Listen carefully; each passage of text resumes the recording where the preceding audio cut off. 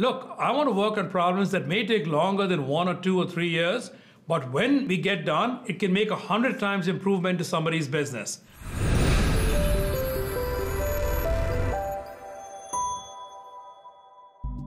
Hello, and welcome to another episode of On Purpose, where I interview intriguing leaders about their purpose.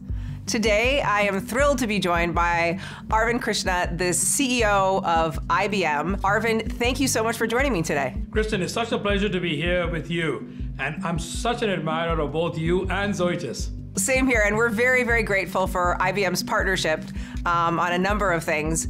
But let me start with, as I read your LinkedIn profile, it said that you were a huge fan of wild ducks, but somehow I don't think that means I will find you by the pond with binoculars. So tell me a little bit of what I'm a fan of wild ducks means. The idea is that you need people who are not afraid to think outside the box, outside the norm, and you must treasure and cherish these people.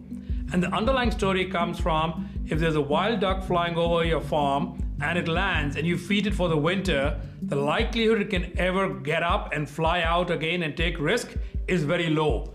That's why you must cherish wild ducks, and we really go out of our way to cherish such people, especially in our R&D organization, because they are the ones who make breakthroughs happen. Talk to me a little bit about, growing up and what made you attracted to working in technology as a career. When I was in high school, realized that I loved math and physics and really wanted to apply them. That led me to engineering school. I saw what you could do with analog controls, and I saw what you could do with digital controls. And it was an epiphany. The answer was, really?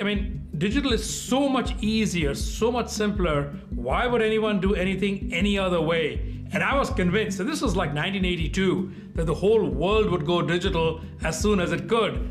Well, maybe a little naive, but over 40 years, we have seen that happen.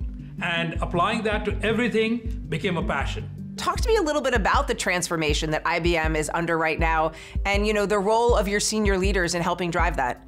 At the beginning, IBM was about tabulating machines. We then went to semiconductors and mainframe computers. Now we are largely software and consulting.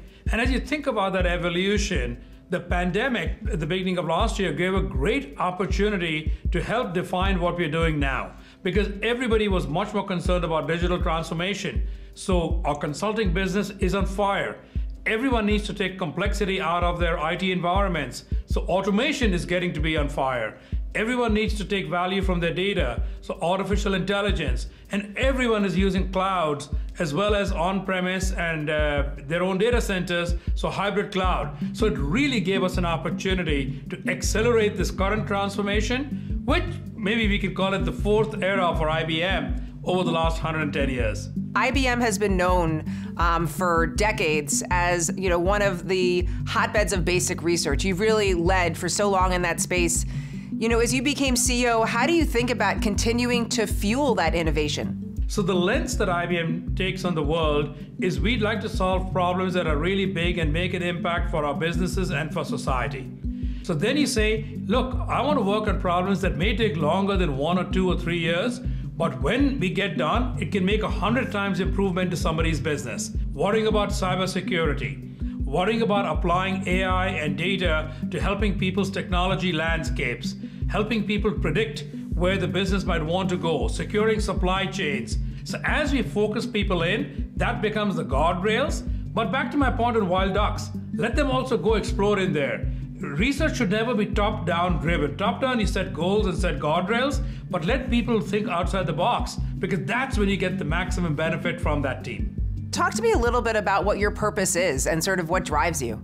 We want to work on problems that matter. So the one that really excited me is when I read about IBM using tabulating machines that really helped define the New Deal back in the 1930s here, and how it let the government really compute what everybody is going to get in terms of Social Security and in terms of their incomes being tabulated. You go on from there to helping retail banking expand and scale like crazy in the 1960s and 70s, helping the Apollo lunar landing program, inventing risk computing, now on the verge with AI and solving questions and answers, and how AI can really help scale processes within a company. I believe quantum computing is going to help redefine many businesses. By the way, I think in a decade, even Zoetis will take advantage of quantum computing. Maybe not quite yet, but initially, I think materials and risk will get impacted by that probably in the next 5.